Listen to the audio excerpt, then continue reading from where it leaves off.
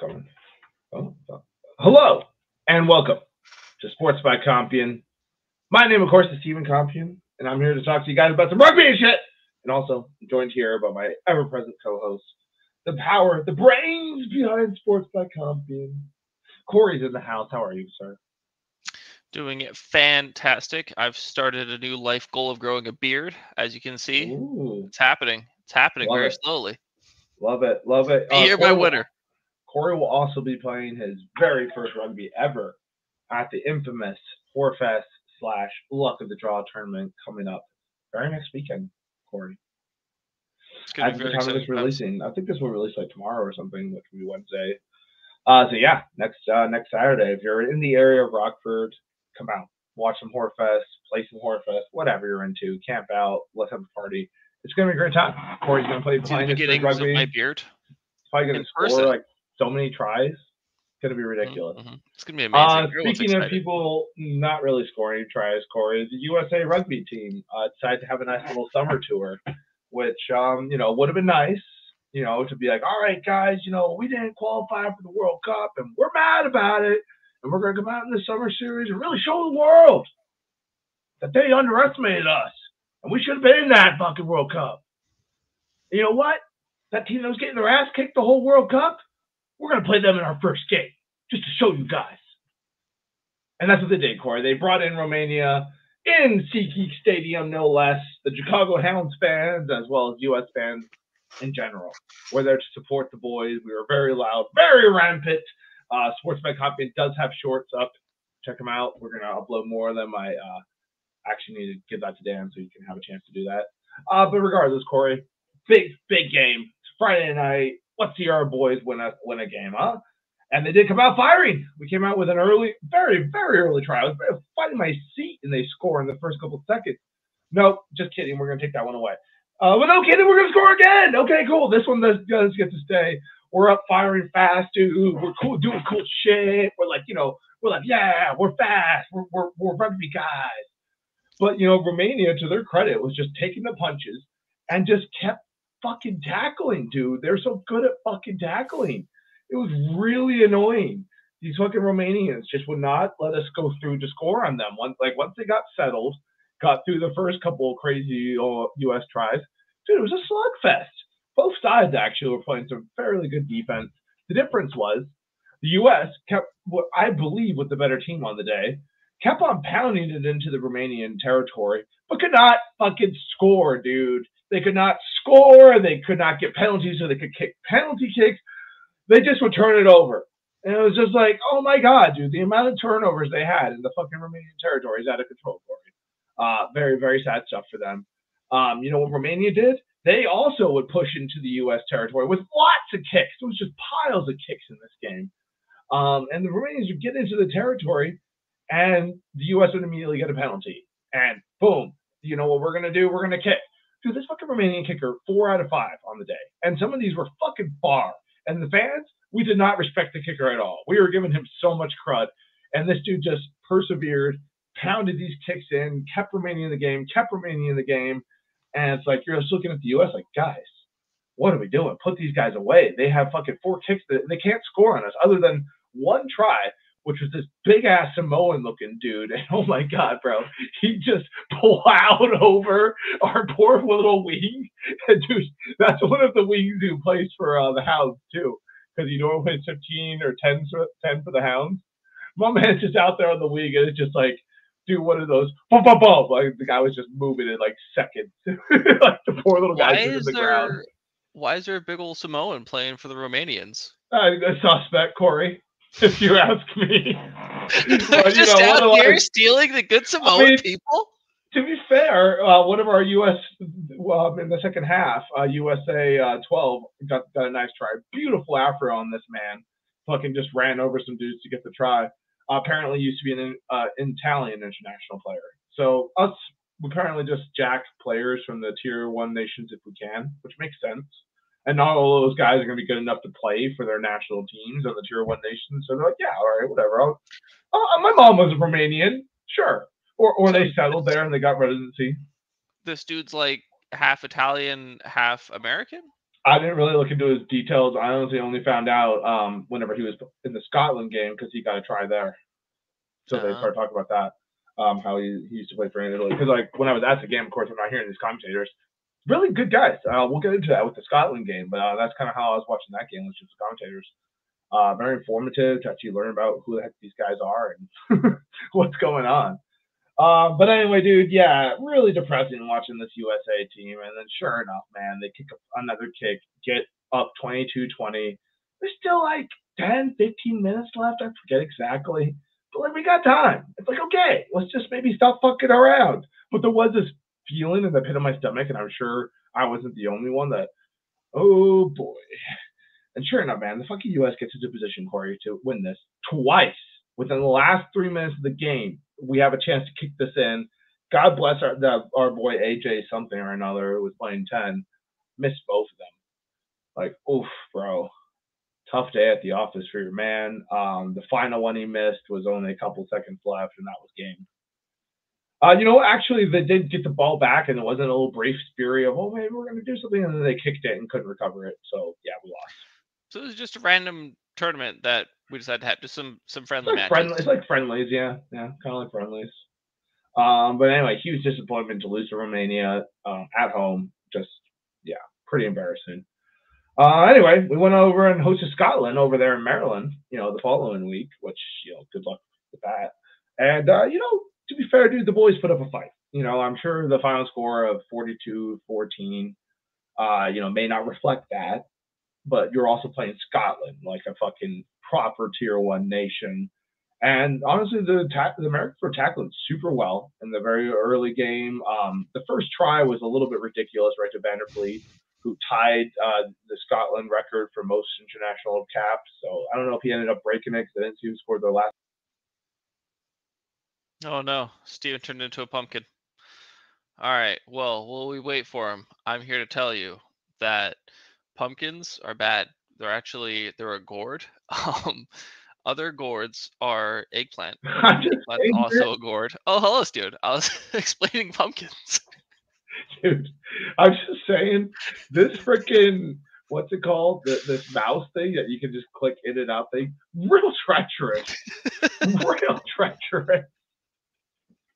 But anyway, Corey, USA Rugby is hosting Scotland. It was tough, dude. I mean, what do you say about a 42-14 game? But they did put up some fight. The score may not reflect this, but Scotland was like in USA territory like the entire game, Corey. The whole game, they're just like pounding on the door, like, hey, come in. And he was like, stop out of here, bro. Stop right now, stop. And dude, reflection of the Romanian game. Super sloppy, tons of penalties by the boys. Like, great tackling, real good effort. They're flying up. What's his fucking name? The 14 from the USA team, and I think I have their lineups here for this exact reason. Corey, look at this. Okay, so Luke Carty, first of all, is a hound. So shout out him. He played through some injury in this game and kept it going. And then, yeah, this guy, Connor McCann. Dude, hell of a game out of him. Apparently was an first overall pick of the Seattle Seawolves a couple years ago in MLR. And he was flying all around at wing, dude. Really coming up and hitting motherfuckers, letting them know. Had 3 really big tackles. So if you're a wing out there, frustrated, thinking you're not getting enough game time or not getting enough action when you're on the field, fucking look at this guy, Connor, and find out how to be involved with the game. As a no, Corey? Do you? I have no idea what a wing does. What is that? Wings kind of chill out there on the outside and wait for the ball to come to them, or they got to make big tackles. Those 2 things. But also, so they're basically a safety. You could also not really. You could also be like Connor and just be involved. Is what I'm trying to say. Anyway, this guy Lopidi, no disrespect to him, but terrible tackle attempt on Vanderfleet for that first try against Scotland. To just, I don't know, he threw his body, but like he did not aim very well. It sort of just bounced right off of Vanderfleet. It's like, anyway, let me go tie up this international try record. But anyway, like I said, can't take too much away from these guys. I mean, we did beat Scotland 6 years ago. So they certainly didn't do that. If you're playing against a guy who's setting the record for scoring internationally in like an international sport, you kind of you can't be surprised. That's like trying to tackle Derrick Henry, right? But it was a terrible tackle attempt, Corey. It was really, really bad. That was the thing. The commentators were like, "That was too easy. That was ridiculous." And yeah, I agree 100%. But yeah, this gentleman right here going Bandar, whatever. You get the point. Stud player. But yeah, you're right. Anyway, it was an overall huge surprise. The U.S. just couldn't stop those mauls, dude. I mean, they stopped some of them, but there was just they kept coming these mauls. As opposed to Romania just taking all these penalty kicks. Scotland's like, all right, well, we'll fucking kick it right at your 5, and then we'll drive them all into your try zone. The U.S. is like, no, come on, don't do that. And that's what they did anyway, you know. So these, I mean, is there a picture of the U.S. lineup? I'm sure maybe on the USA. Like scroll down a bit. I was trying to look for stuff. Oh yeah, there is. Yeah, here we go. I was trying to look for information on this game, Corey. Oh my god, it is not out there on the internet, dude. Like they did not make it easy. So it looks like here's a handful of Samoan gentlemen. Well, this is the Italian gentleman I was telling you about. I was gonna say like clearly all the well, what's a tactful way of saying this? All the athletic skin tones are playing basketball and football. There's not a black dude on this roster. You're not wrong. You're not wrong. Where are the black dudes at? Like, great question. I wonder who these backups are. I think Bryce Campbell. I don't know. Bryce Campbell. I think the black dudes just haven't figured out with soccer. They haven't figured out soccer yet. They're still playing the sports and football, or they're playing the American sports where you make money. So until the black dudes find these fringe sports, the States is going to keep getting wrecked. Fair enough, but it is cool that MLR like had so many representatives in this team. You know, like as opposed to just grabbing any random internationals they could. So like Brad Peterson plays for the Legion. You know, as I mentioned, Luke Hardy with the Hounds. This gentleman here, the tiny guy I was telling you about, he's also a fierce tackler. I've also seen him like lay some dudes out. So shout out to Nate Osberger. I want to say Berger. He also plays for the Hounds. I forget who AJ plays for. Maybe for what's it called? Maybe for the Old Legion. Old Legion has, not Legion. Old Glory has a couple of players on this team too. You know, Legion's out here. Seattle Seals, as I mentioned. Connor McCann. So that's pretty cool to me. It kind of reminds me of like, you remember Super Campeones? And you know, like your boy was going through playing all those other teams, and then like it came time for the Japan team to all play together. It was like all the old characters all played together on the same team. Kind of cool. But so how does this work? So are these all like, so if this is the U.S. team, are they all like U.S. citizens in theory, or do they just? I mean, in some way or another, they must have citizens. You must be a citizen. I don't think you could play as a resident, so it's probably U.S. citizen. So like our boy who played for the Italian team, maybe he has like an Italian mom, but you know, U.S. dad or something. Right, or he married into it. That too. So either way, yeah, I assume these guys are all for citizens. Bryce Campbell, I'm pretty sure, plays for the Hounds. I should know more, Corey. But it's hard to grasp these guys' names. I don't know why. It's because they're just new to the sport or what. Like I know some. I'm starting to pick up on the flankers really quickly. Like Patty Ryan, I thought had a pretty good game. Definitely a lot of stupid penalties, like most of the USA team. But he was flying around hitting people and trying to be involved, as a 7 should. With football, you have their names thrown at you all the goddamn time. Whereas these dudes, like, yeah, I guess I haven't seen enough. This isn't even covered anywhere. It's so, like, very hard. It was hard, dude. Watching the game. Even the USA Rugby website didn't have like fixture results. You know what I mean? Like, make it a little easier. They're mostly focused on the USA Olympic team, which is doing better than these fixtures. So hard to fault them too much for that. But you know what I mean? Just like, wait, so this is happening at the same time as the USA Rugby? As the Olympics. Rugby? Yeah, the Olympics so are going on right now in Paris. Squad? No, that's 7s. This is 15s. But still, you're going to send your best 7 over there, so you're basically not necessarily the guys who are really good at 7s aren't necessarily always going to be good at 15s. But that is always like a thing. So, for example, France in this last Six Nations, which we've covered a couple times, does that ring a bell? Yeah. Yeah. So Six Nations, you know Dupont, the number 9 for France, probably the best rugby player in the world. Sure. Wait, so you mean UK and friends is? Yeah, right. Sorry, I forgot our upfront name for them. Yeah, UK and Friends.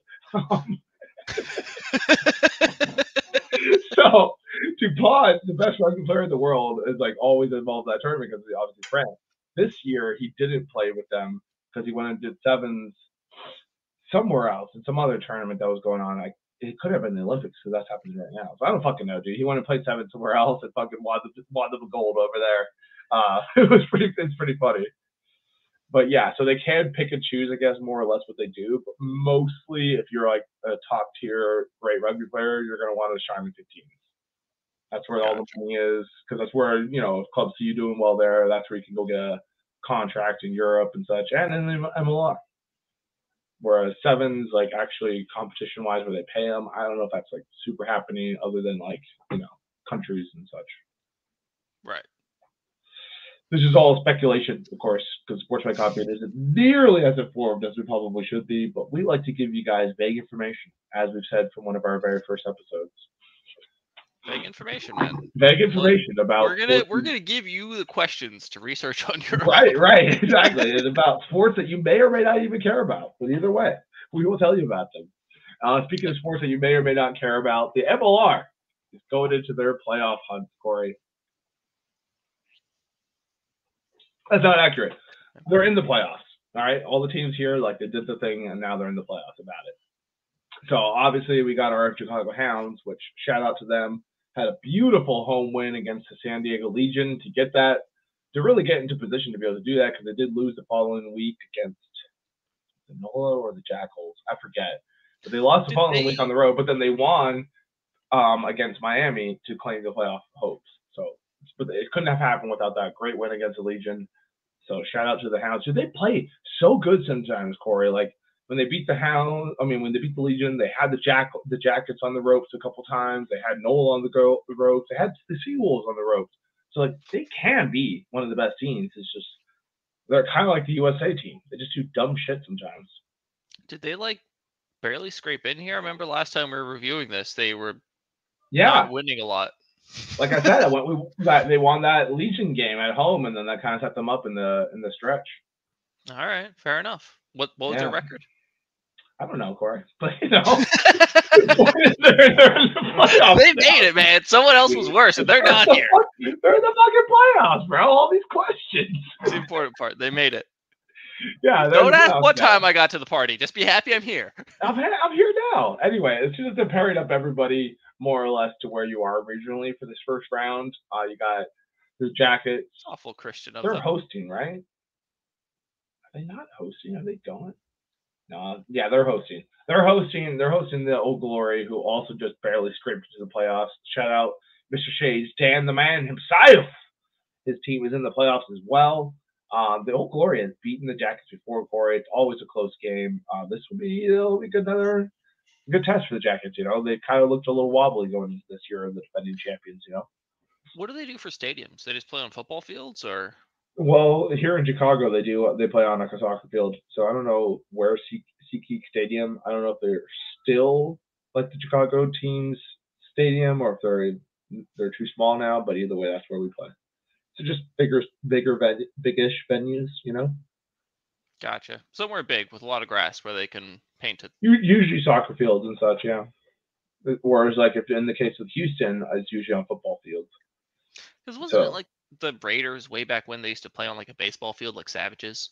Yeah. Yeah, it's also because Al Davis was very cheap.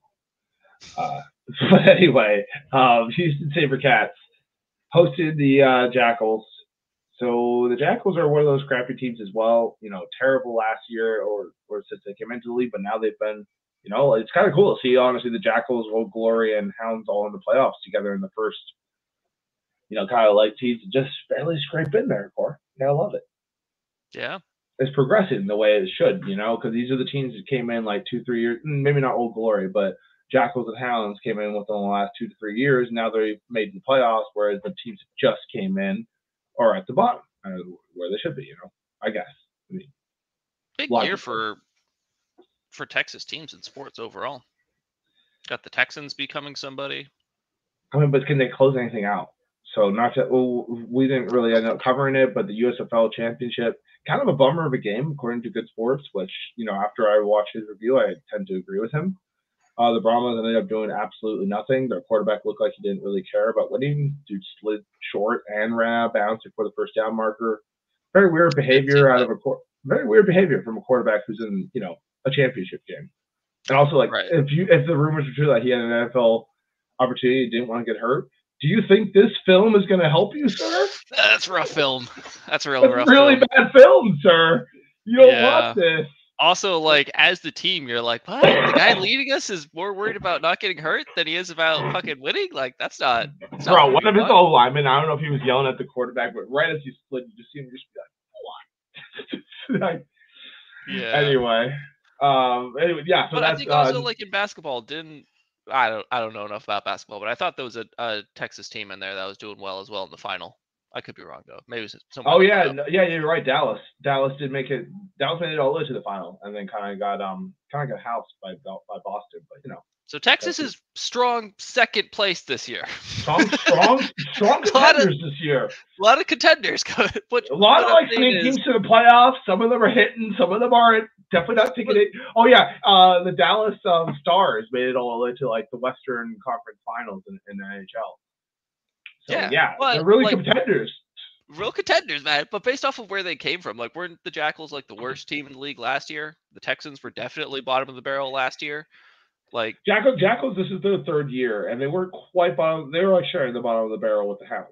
So yeah, that's what I was kind of saying. It's kind of a good progression for them because now we got new teams like the Miami Sharks, the North Carolina team, the LA team. So these teams have we've managed to stay above the new ones at least. Right. Take that, anyway, new guys. You got to ride the bottom of the barrel. Houston's only lost like a handful of games to like the Seattle Seawolves and such. So this is going to be a real tough game for the Jackals going into Houston to play these guys. I guess we'll see what happens. Huh? And now, Corey, the game break that you've been waiting for. The one of Noah Gold hosted the Chicago Hounds. I don't like about this, dude. It's starting to become like a rivalry with us and Noah Gold, but unfortunately, they have the better hand of it so far. Like, I feel like they come to us, and like the first year they came to us seemed pretty much a lot better. This last time they beat us by a decent amount, but man, I felt like we were the better team and just let opportunities slip away. Anyway, here we are again playing these clowns yet again for the year. I'm not super excited about it. What is it with fucking New Orleans teams being the bane of my existence? Frickin' New Orleans, man. It's a bummer, dude. So why is Dan Noah Gold?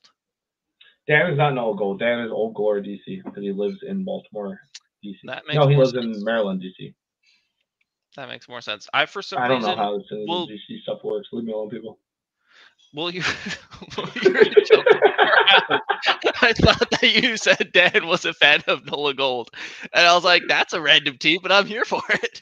No, I definitely said Old Glory. All right, so I'm on board with hating Noah Gold. Then yeah, fuck you, Noah Gold. But yeah, dude, we gotta beat them, Hounds. Let's go, boys. So they gotta go to New Orleans, beat them. It would be sweet. It'd be really cool, and I'd be about it, dude. I wouldn't be like, oh no, the Hounds have advanced in the playoffs. Sunday game as well, so should be able to get down volleyball and really lock into that game. Hell yeah. Steven, will be drinking beer, not watching the game. But if I think about it, I'll be like, let's go, Hounds! From far away from a TV, not sure if the game is on at that particular time. But I will send positive vibes, maybe at the right time. Cool. Maybe I'll even remember to text you so you can really be sure to send the positive vibes. Right. Gotta channel the vibes at the right time. Channel them at the exact moment so that we can win us our first playoff game in franchise history, Corey. I'm here for it. Anyway, two teams who definitely won playoff games in the MLR. Seattle Seawolves take on the San Diego Legion.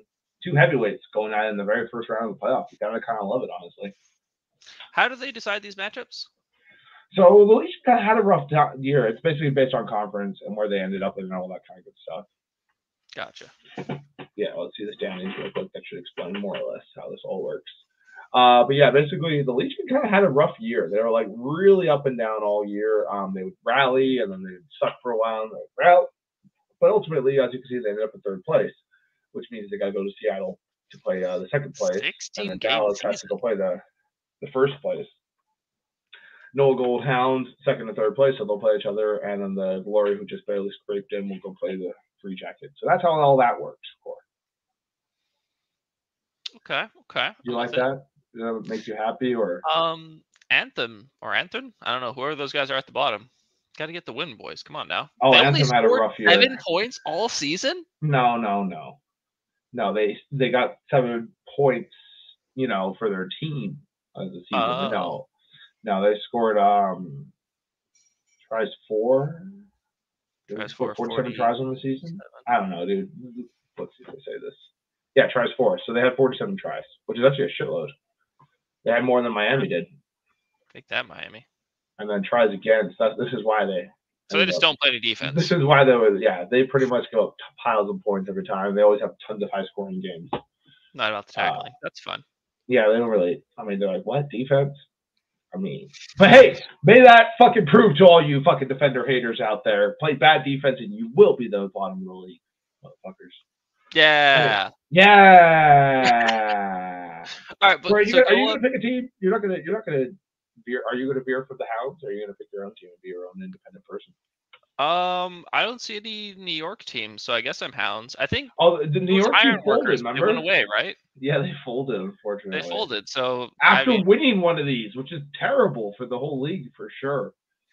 Yeah, we did discuss this on the pod at some point. Anyway, Corey. I guess Hounds. I mean, I'm not gonna just pick a random place I'm never gonna go to. Like during the XFL, I wanted to try to rally troops to go watch the Battlehawks because they were playing in DC, and that was like relatively close to me. But it got too kinky. Too many people were going to weird places, so I didn't push for it. I really could have got to see a Battlehawks game. I have no excuse. But I think I'm going to try to pick teams where I at least know someone there, and it seems like you're relatively near the Hounds. So like, if I'm going to see any team, it's probably be the Hounds. So yeah, I think I'm locked in on the Hounds. Let's go, baby. Hell yeah. It's going to be great. Anyway, guys, first round of the playoffs are coming up. Get excited about that. Get excited about the fact that Sports by Compian still out here giving you some fun-ass content, and which is why you should like subscribe to the boys so Corey can eventually grow a beard. True. Don't even. My beard is 100% dependent on you liking and subscribing. Absolutely. Every single subscriber or person you share this with, Corey's beard will grow like a new hair will sprout. I don't know about a whole new hair, but like some of a hair will sprout per subscription. So absolutely do it. Share it with your friends. Thanks for your time, people. Sports by Compian, more than